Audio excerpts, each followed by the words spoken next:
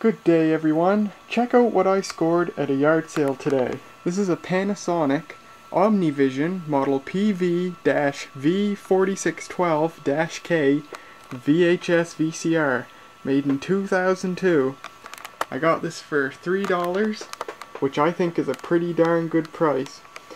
This particular series of VCRs that Panasonic made in the early 2000s, and I think the late 90s too, based on what I've read, these particular VCRs are perhaps the best built VCRs of the 21st century. But the biggest reason I bought this thing was this. Look at this.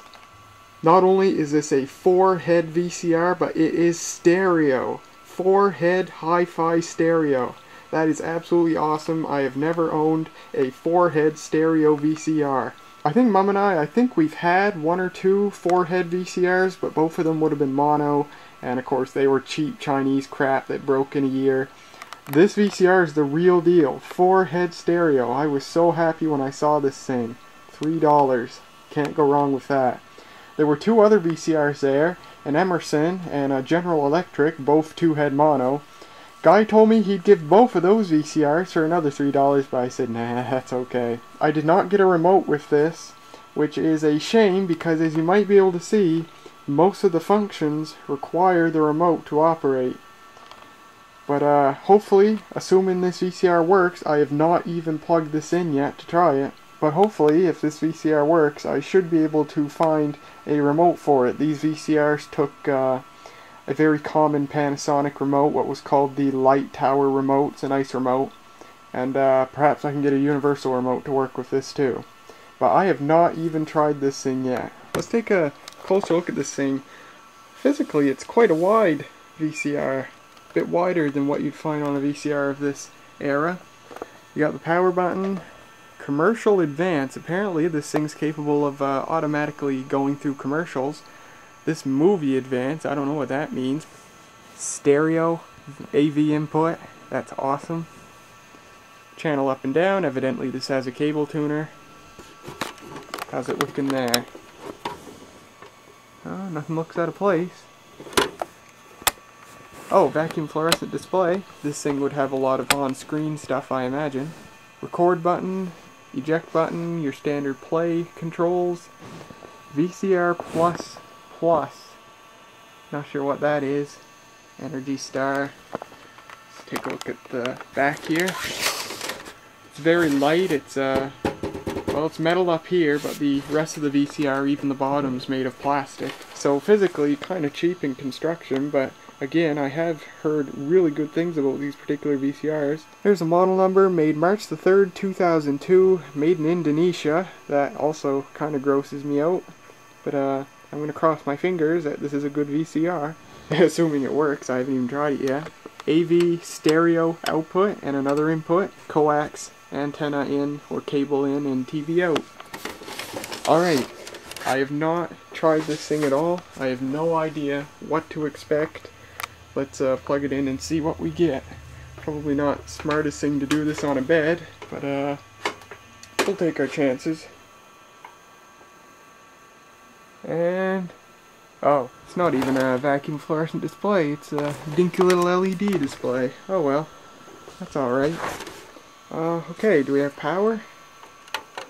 We certainly do. Looking good so far. Alright, what I'm going to do is hook up the other camcorder to the AV output and see if we can play a tape. Alright, got the other camcorder hooked up and running here. If we turn the VCR off and back on, there says the channel there, so we are getting video output. Let me grab a tape. This is a tape I grabbed from the thrift store. It just has random stuff on it, so let's see if this works. Okay, that's not good.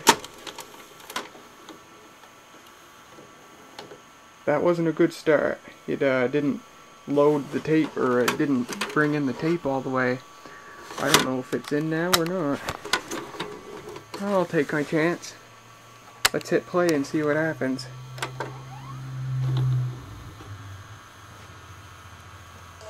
Oh yeah. Okay. It works. It does play. Fast forward. Yeah. Oh, we got fast forward like my Citizen VCR. Let's try rewind. Yeah, that's working. Fast rewind. Stop. Okay, it is working. Let's try fast forward.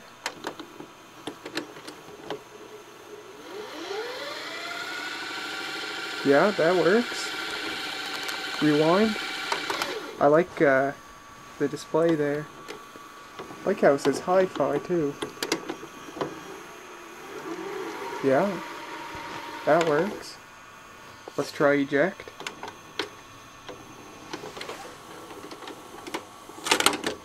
Eject works. Okay, it's passed so far. The only thing it failed at was actually putting in the tape, the very first step. So let's try that again. Well, it was kind of lethargic, but it did it that time. We are going to open this thing up in this video, and I'll check out what's going on there. Okay, you know what? Let's rewind the tape all the way. We are going to make a recording. I'm going to hook this camcorder up to the video input. Hopefully I can switch to said video input. Hopefully it's already on it. And we'll make a recording on the VHS. Okay. Hopefully this is working.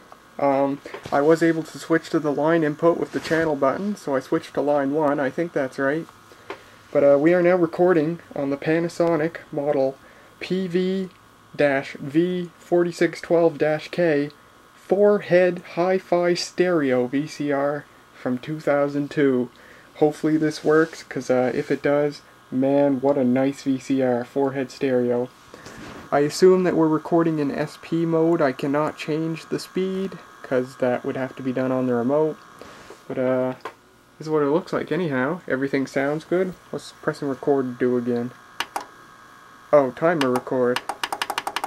Evidently it shows the length of time on the TV screen, but presumably it is working.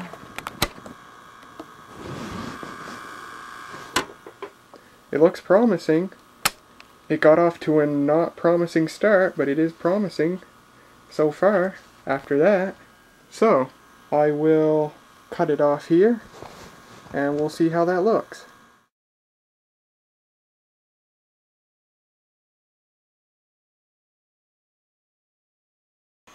Wow, I've not looked at that footage on the computer yet. I've only seen it on the camcorder, but that looked and sounded really good. This pleases me so far. This thing's off after that little mishap of inserting the tape. This thing's off to a really great start. So let's eject. And let's open this thing up. 2 screws on the back and the cover lifts off, and hear what's inside it. Here's what's inside it. Bit of a grammar flub there. Interestingly, not as wide. The case itself's wider than the actual circuit board. They made a ton of models under this chassis, so it's quite possible that the older units had a wider circuit board. We've got a switching power supply. There's the head drum. Everything's much simpler than, for example, my RCA VCR, which is from the late 80s. Now, let's see what it looks like when we put in that tape.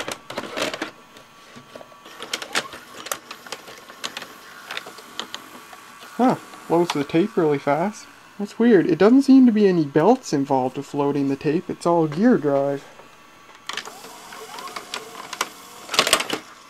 Let's see that again. You know what? I think it just needed a little bit of exercise just to get it going. Perhaps this thing hasn't been used in years, and that's why it got stuck the first time. Yeah, everything looks good so far. Caution, hot circuit, and it doesn't mean temperature. Yeah. Let's play.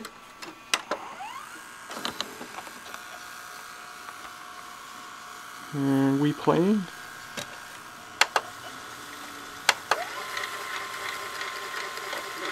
Good.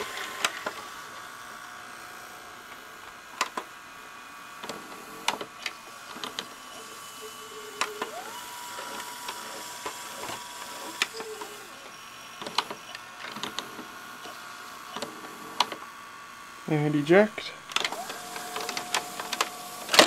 Okay. See, it's got that track there that the tape loading mechanism goes by, so perhaps it just had to work some grease through that. If I put the tape in now,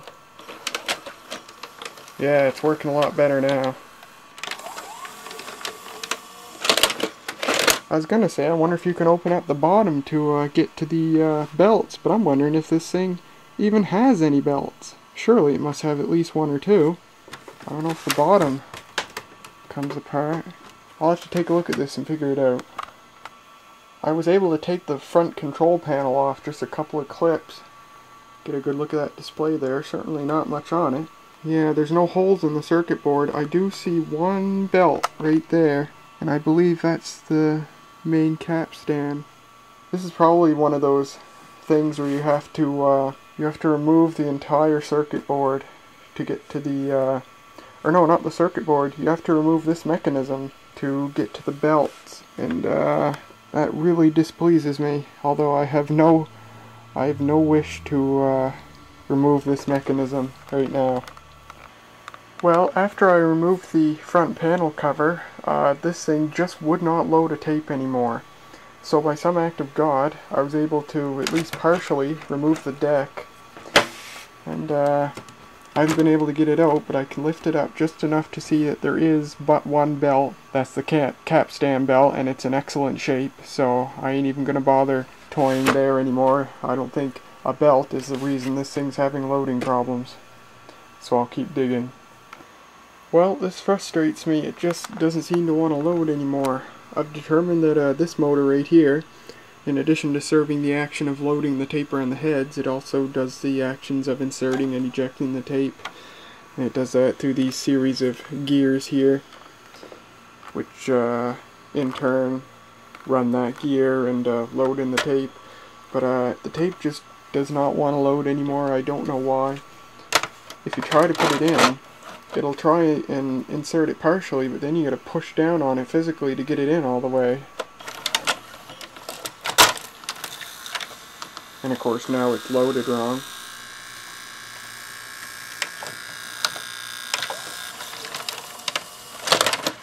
So yeah, I don't know why. I'd like to think that it just needs to be lubricated, but I can't imagine that, because you need to physically shove downwards on the tape. And I would think, you know, with a fair bit of force, and I wouldn't think that a simple lubrication could fix a problem that bad. So I don't know what's up with this. Other than that, hopefully I can get that working, because otherwise this seems like a very promising VCR. So we'll cross our fingers and hope, I guess. Wow, that turned out to be one of the most frustrating things I've ever tried to do in my entire life. It's about a month later, and I'm just going to come out and explain what happened after I last put the camera down with regards to this video. I lifted off the deck from the VCR, examined the one belt, which was fine, and what I did was I started turning, you know, VCR decks made out of several gears and wheels and stuff. I just started turning them around to look at all the gears and see if there was any broken teeth or anything, and see if I could find any broken linkages or anything like that. So I did that, and that was all fine and dandy.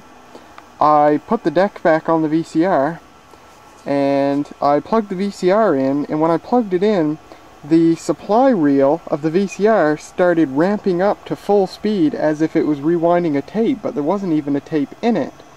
And when it started doing that, I unplugged the VCR, and I plugged it back in, and that was it. It never worked ever again. It wouldn't even turn on. The VCR would go into standby normally when you plugged it in, but anytime you tried to turn it on, it would come on for a few seconds, and then it would turn back off.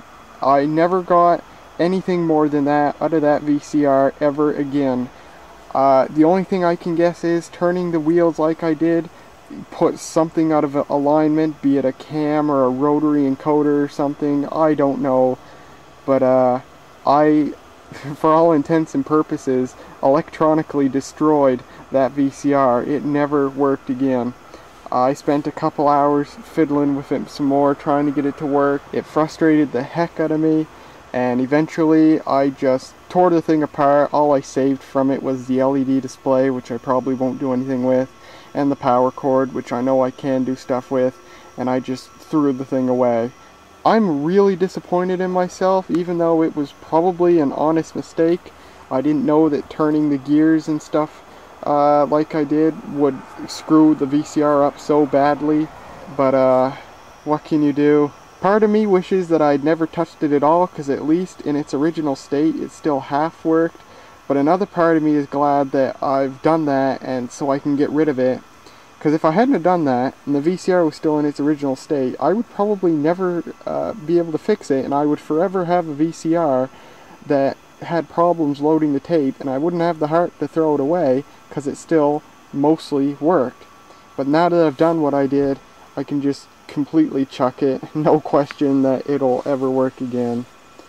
But yeah, I'm glad I paid only $3 for it. It still disappoints me nonetheless, even though it's just $3. I actually put the thing on eBay for parts or repair, just to see if I could get anything. I had it listed on eBay for 3 weeks. It was the cheapest Panasonic VCR on the American eBay, and it hardly got any views, let alone any watchers or bids. So that certainly went out the window.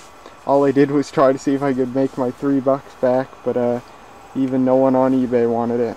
Now, from what I've read, a VCR turning itself off after turning on is a safety mechanism when it thinks a tape is jammed in it. So that's probably what happened. My turning of the gears and wheels and stuff put the VCR into a mode in which a tape would be in it, but a tape wasn't in it, and it screwed all the electronics up, and it just said, hey, there must be a jam tape, and that's all it would do.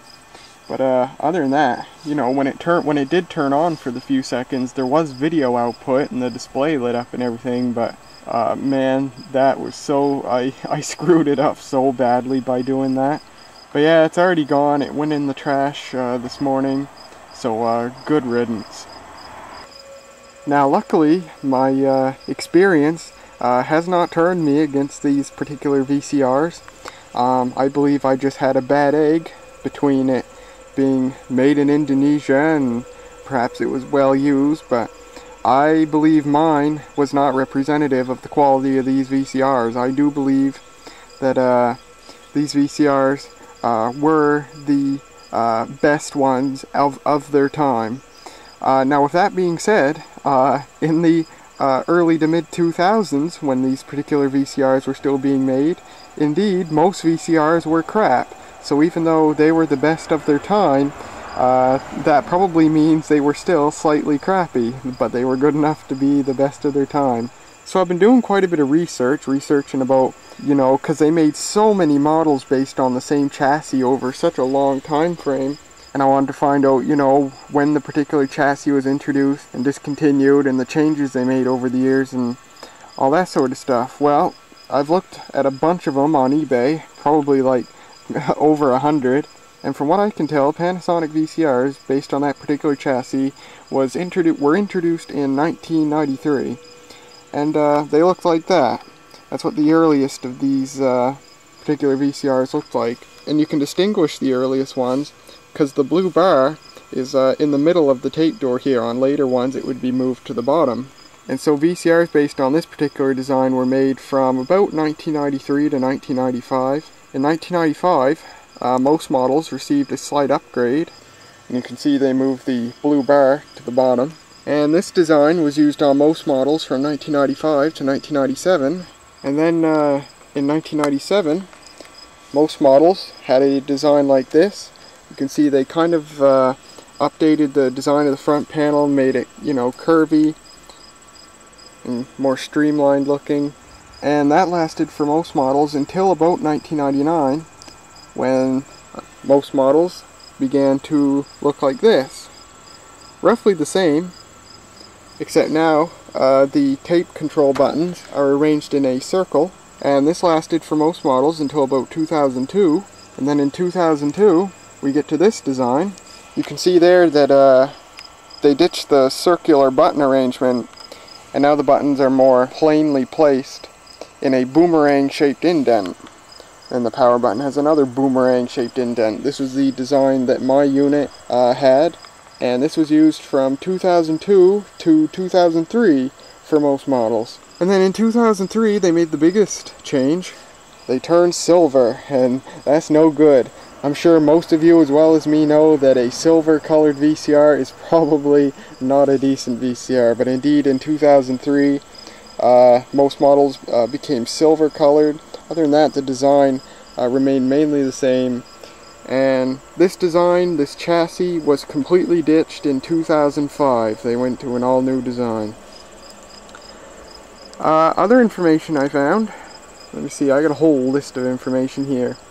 The first Indonesian made units came out in 1998, and the last Japanese made units were made in 2000. As for the VFD versus LED display, the first LED display equipped units came out in 2001, and the last vacuum fluorescent display equipped units came out in 2000. And I haven't confirmed this yet, but I would bet that the Japanese units were made with VFD displays and the Indonesian made units were made with LED displays.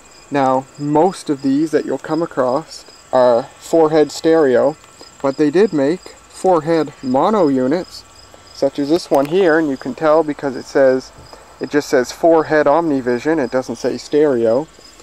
And they also made 2-head mono units, like this one, and it just says plain OmniVision on it, nothing else to advertise. And that's pretty much it. There's so many of these on eBay. There's over 1,000 of these on eBay at any one time, in all sorts of price ranges. Very easy to get one. Most of them that I've looked at are listed as tested and working good. And if you so wish, Panasonic also made some high-end units with special features. Some of them, like this one, came with what Panasonic called the Dynamorphous metal head. Indeed, while normal VCR heads are made of ferrite, VCRs equipped with the Dynamorphous metal head had heads that were made not of ferrite, but out of several metal alloys, and the point of that was to increase the signal quality between the heads and the tape, thus giving you better playback quality and better recording quality. So, and there's plenty of these too, so if you want a higher end unit with the Dynamorphous metal head, you can certainly get one. I'm not sure if they made them past the turn of the century, but they did make them in the early days from the mid to late 90s. And then finally, Panasonic actually made consumer level units that were capable of super VHS, which I didn't know that. I thought they only made prosumer super VHS units, but indeed they did make them. They did make consumer grade super VHS VCRs, so that's really cool. And finally, highest end of them all, they did make super VHS units with the Dynamorphous metal head. So you got all the bells and whistles if you so wished. Moved inside now because the bugs started eating me, but get a load of this. For the past hour or so, I looked up probably close to 50 different models of Panasonic VCR that are and were sold on Amazon.com, and I looked at all the ratings, you know, the out of 5 stars, and I looked up every model that was sold and recorded its star rating and where it was made. And the results I found were not surprising, although I was slightly surprised at how very well correlated they were. Take a look at this. Out of all the Panasonic VCRs on Amazon.com, 100% of those rated between 1.5 and 2.5 stars were made in Indonesia. And one of the models rated at 2.0 stars was the same model that was featured in this video. And surprise, surprise, tons of people spoke about problems loading tapes. Well, how about that? Get a load of this. Out of VCRs rated 3 stars, 86% made in Indonesia, 14% in Japan. 3.5 stars, 60% made in Japan. 4 stars, 83% made in Japan. And out of VCRs rated 4.5 and 5 stars, 100% of them were made in Japan. I don't think there's any magic or trickery going on here. The data speaks for itself. The reliability, and therefore the rating, of Panasonic VCRs is very strongly correlated with where they were manufactured. And it is very clear, looking at this, that the Japanese units are definitely higher quality than the units made in Indonesia. So that's about it. So what am I going to do? I don't have my unit anymore. It basically blew up and now it's part of the landfill. I think when Christmas comes around, I'm going to get another one on eBay, because I really want a 4-head stereo VCR. I do not get to go to thrift stores enough. The local ones here, I've never found a VCR, and the ones farther away, I only get to like a couple of times a year. When I was in Machias, Maine, one of the thrift stores I visited, they did have a 4-head stereo VCR, but it was a cheap Funai built unit from the mid or late 2000s. I said screw it, I wasn't going to get it. But I want to try another Panasonic unit. My grandfather has one, and I don't think he's used it for several years, and it's actually made in Japan. It actually has a big sticker on it right on the front, big proud looking sticker saying made in Japan, and he hasn't used it for several years, but I'm weary of asking him if I could have it or buy it off him, just because I know he still does occasionally use a VCR, and he might use that one, I don't know. So I might or might not inquire about that one, but if I don't, what I think I'm going to do when Christmas comes around is get another one on eBay. I'm definitely going to get a 4-head stereo unit. I may, depending on the price range, I may get one with the Dynamorphous metal heads. If I come across one of the right price, I might even get a Super VHS unit. That would be pretty cool. Although, that's only if I come across one with the right price, because I have no Super VHS tapes, and I have no interest in exploring Super VHS. But definitely 4-head stereo, and very likely one with Dynamorphous heads. And we'll see when the Christmas season comes around. Well, there you go. That was my follies with a junk Panasonic 4-head stereo VCR and some subsequent research I've done about them. Hope you guys have enjoyed, and I'll see you guys next time.